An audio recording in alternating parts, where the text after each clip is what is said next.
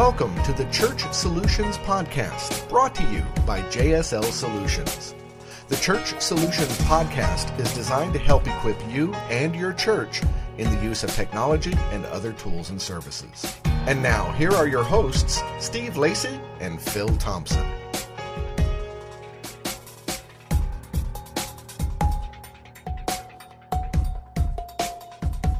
Why, hello there. Welcome to another edition of the Church Solutions Podcast.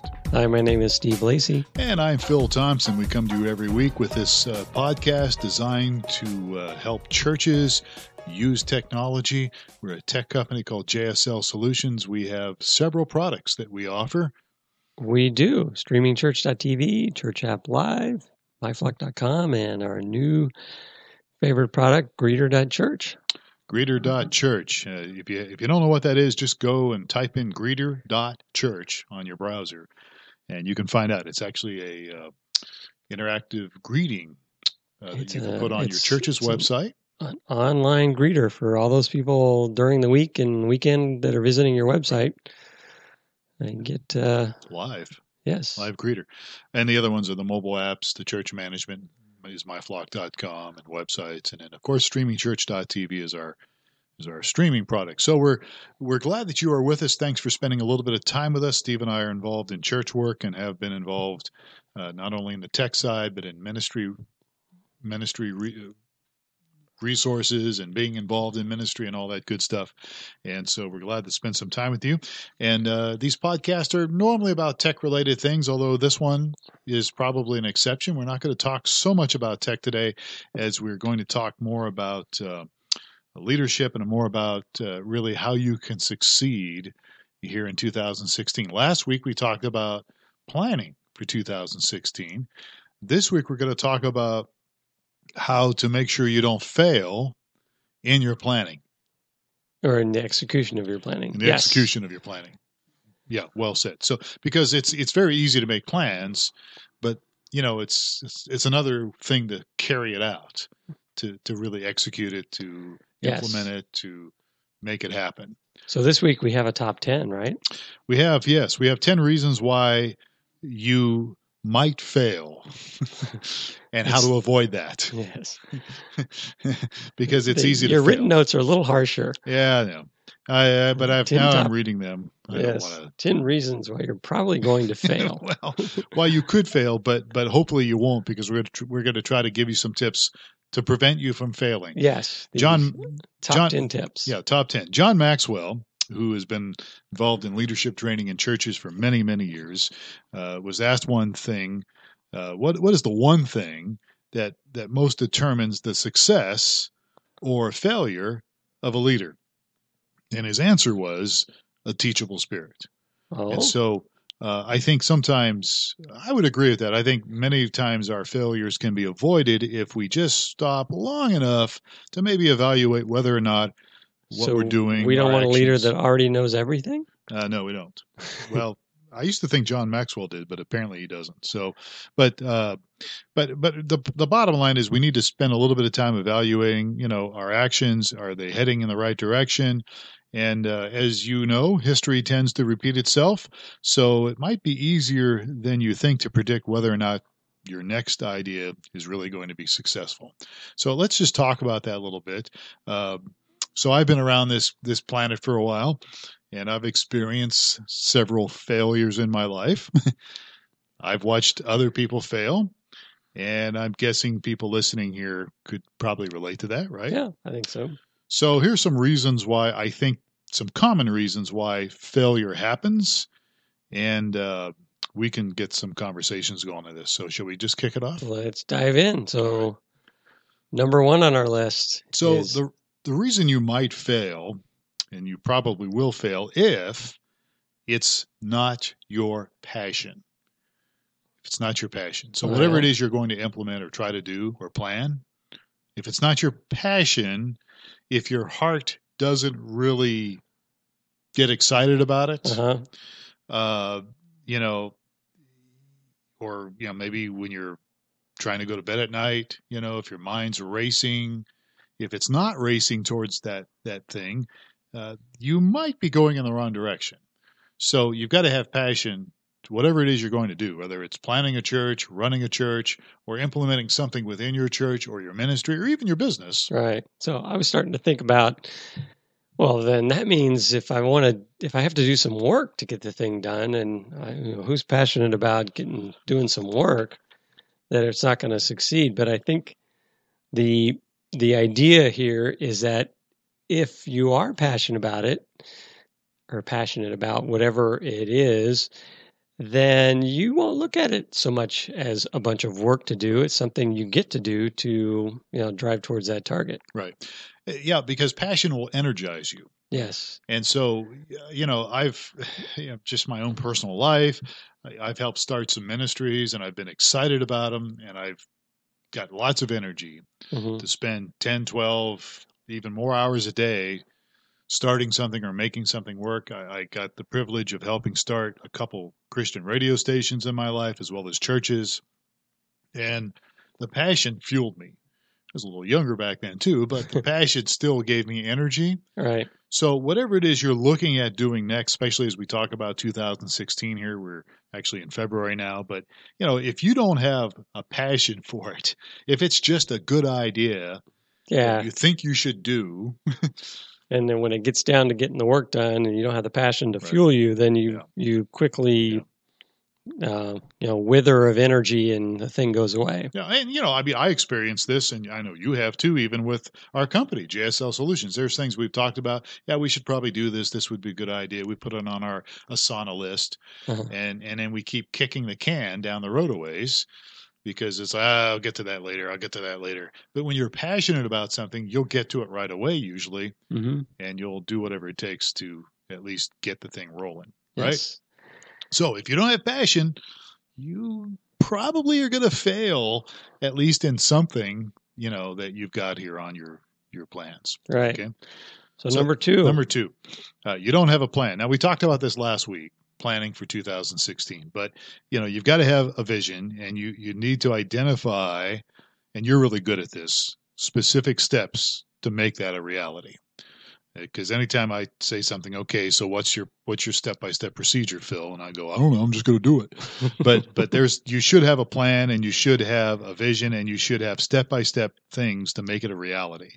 And it includes financial, it includes, whatever it is you believe that God is wanting you to do. Yes, I agree. So it's more than just, hey, this is a great idea, let's do it, but it's the actual procedure, doing a plan. Yeah, I think it is very important. Maybe I'm a list guy, and I like to know that, okay, and that's how you make progress too. If you have you put together a step-by-step that says, you've translated your vision into some concrete steps, and you realize once you have a plan, you're like, wow, there's 25 steps to this vision, and I can't go from step 2 to step 23 without getting them done. And if I'm still working on step 2 and it's been 6 months, I realize I ain't going to get there for another few years. Right. And it, it just depends on how big the plan is or whatever. It may not be terrible, but again, it kind of goes back to the first one, and that is passion will fuel that, hopefully. But you do have to have a plan. And you're a big list guy, and I am too. I'm not so much as I used to be, but I'm trying to get my son, who's a teenager, to do things, and I'm trying to have him implement a list. And then he works on those things. But planning. So if you don't have a plan, it's a good possibility you might fail. Right. All right. Number 3. If you're waiting for it to be perfect, you're waiting for perfect conditions. There's a scripture, I think it's in Ecclesiastes, and I think it's in a loosely translated version, Living Bible version, that says, if you wait for perfect conditions, you'll never get anything done. That's a loose translation from Ecclesiastes. But the bottom line is, if you're waiting things to be perfect, there's a similar phrase in my former aerospace business that went along the lines of, it's time to shoot the engineer. Explain that a little more. So it basically means, let's get rid of the engineer because he's going to engineer this thing forever. This thing is to a point where it will fly. Right. So you've got to shoot the engineer and move forward. Yeah. Well, and I work with a general manager, Doug Martin, and Doug was kind of the opposite is like just go out and do it. Now, in some cases, he wasn't great on planning, but you got to have some planning, you got to have some engineering. But if you're just waiting forever, you need to just get it out there.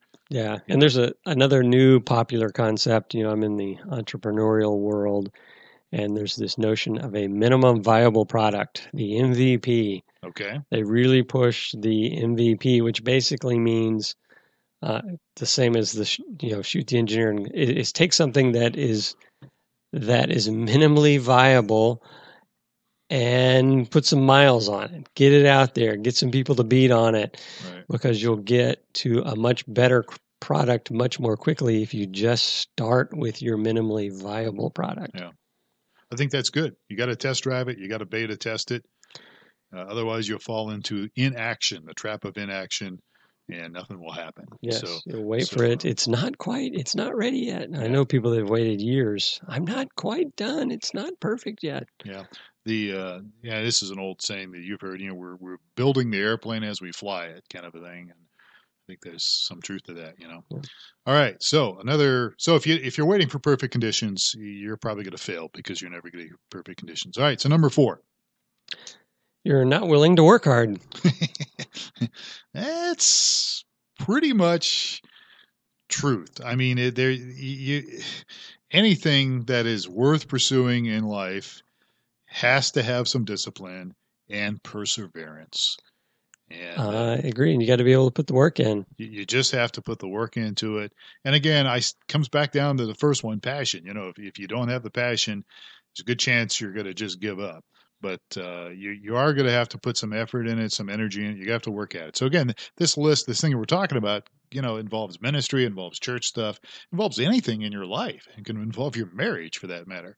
So if you're not willing to work hard at it, you're probably going to fail. Yeah, it reminds me of friends who have this great idea, and they come to me and they say, I'm going to split this idea. I'm going to tell you this idea, and we'll split it 50-50. He says, you do all the work, but I came up with the idea, and I have to remind them that doing all the work is 90%, 95% of the product. Ideas are a dime a dozen. Yeah, they really are.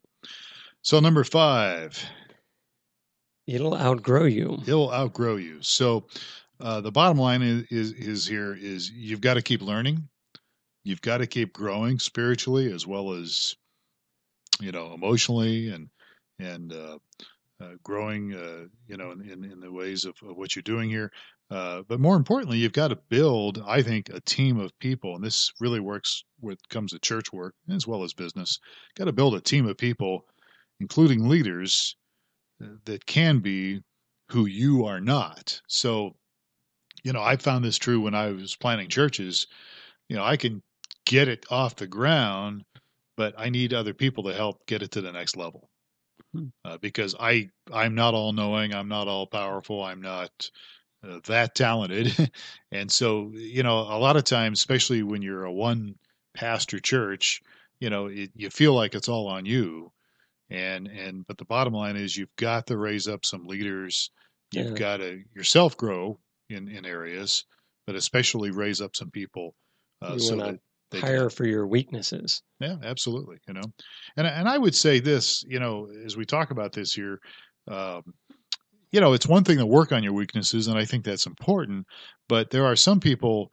I mean, there are some things that I'm just not talented at, and I need somebody else to come alongside of me that has those strengths. And so I need to work on my strengths and get them even stronger. And you need to work on your strengths and come alongside and complement what's happening. Right, exactly. So it will outgrow you. And if you don't do something about it, you're going to end up, it's going to go so far and then quit. So, all right. So number 6 here is we talk about reasons why you could possibly fail in your vision. Number 6 is you've had success in the past. So it's easy to kind of hang your hat on your past accomplishments. Mm-hmm. But the truth is, and that can help you a little bit, and that can take you a little ways. And obviously successful experience is very good. And even successful failures are good because you can hopefully learn from where you missed the mark. But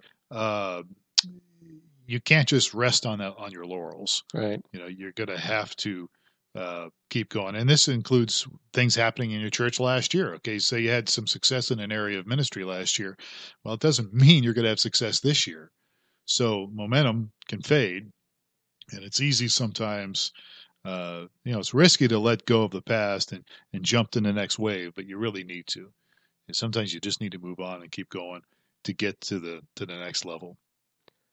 All right. So number 7. You're unwilling to stop doing something else. So again, simplicity takes a little bit of discipline. So you can't build, for instance, like a healthy marriage if you're unwilling to give up dating other women. I know some people that have had that problem. So who or what do you need to stop dating? So in other words, take this to ministry levels here. And I'm trying to use an analogy there. I don't know if anybody got it. But, if you're all over the map, you may have to stop doing one thing in order to focus on what's important. I was mentioning I listened to a bunch of podcasts, and one of the guys I listen to is really big on planning for the coming year, and he finishes all this planning by November. And part of his annual planning is planning what he's going to stop doing the next year. That's good. So very good. He puts together a list of, okay, I've been doing this and I'm not going to do this anymore. So otherwise, you just build too much onto your plate. You got to identify what you're going to stop doing as well. Yeah, absolutely. You've got to be willing to make that step and to make that change. And I think you need to encourage everybody, your staff and people you work with, to do that as well. All right. So as we move on here, you won't build a team of friends. So I guess anybody can hire, from a resume, a list of accomplishments, but you need to find people you want to share life with. So you won't succeed. Let's see, how can I say this so that it's clear? The people that you work with on your team, there's got to be relationship there. Yes. There's got to be friendship there. Doesn't necessarily mean you hire your friends so much, but that you have a dynamic where there's a relationship on the team to win. Yeah. So, you've got to have that on your team. So if you're involved in leadership in your ministry, cultivate relationships. Mm-hmm. I'm not saying you have to be their best friend or that you have to have this deep, close relationship, but there needs to be some. Yeah, I guess the bottom line is you just need to have a healthy team with healthy relationship and healthy dynamics. I think it's really important. And, because there's a chemistry that has to happen. I mean, I've played some sports, you have too, and it's more than just putting together, the Super Bowl is coming here this coming weekend. And, there's a couple good teams there, and they're talented people. But one of the teams that's really clicking right now, Carolina Panthers, part of what's going on with them too is they have some real chemistry there, among themselves. It's not just talent, although there's lots of talent. There's talent on both sides of the ball, but what's important is there's a chemistry, there's a relationship there with a lot of these guys. And I'm not saying they're bosom buddies, but they're, there's something there. They've got that chemistry going. Right. I think that's true in church work and ministry and even in business. Mm-hmm. All right, number 9 on our list. All right, so you probably are going to fail this year in some endeavor if you won't have the tough conversations. So, and I see this a lot in church work.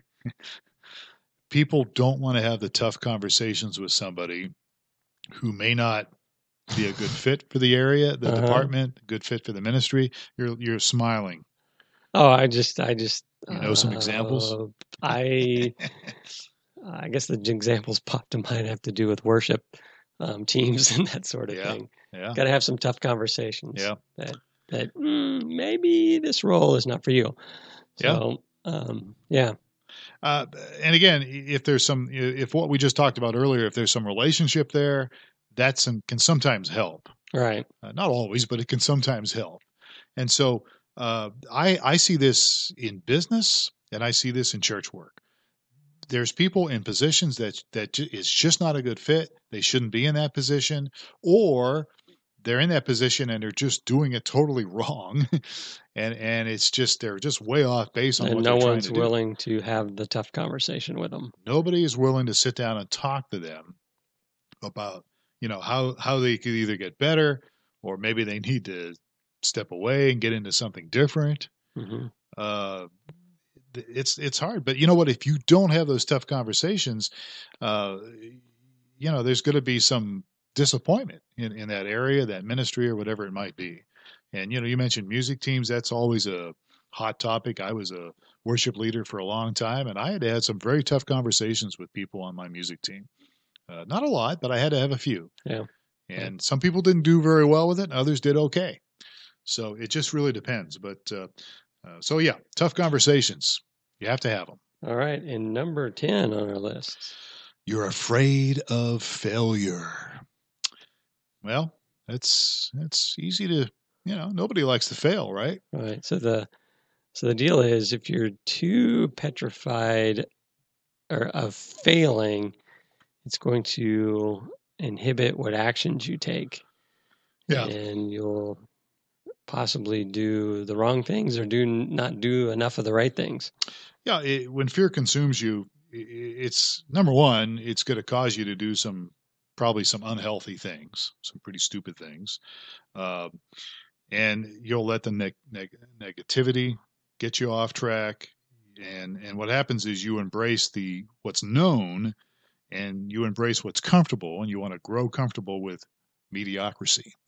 And then from mediocrity, you just don't get anywhere. So you've got to be willing to step out and take some risks in ministry, in business, even in life, to be able to get to the next level. But if you're afraid to do that, well, chances are you're going to stay stuck, and the same old things are going to happen, and you're just not going to go forward in life. So I think the deal is we even talk about this. I don't think this list is just about personal failure. It's about organizational failure. Your ministry, your church, or whatever it might be, even your business. This is about business failure as well. Your startup, your turnaround efforts, all these things. So, and it can even apply, as I mentioned earlier, to your marriage, to your relationships, to whatever it is.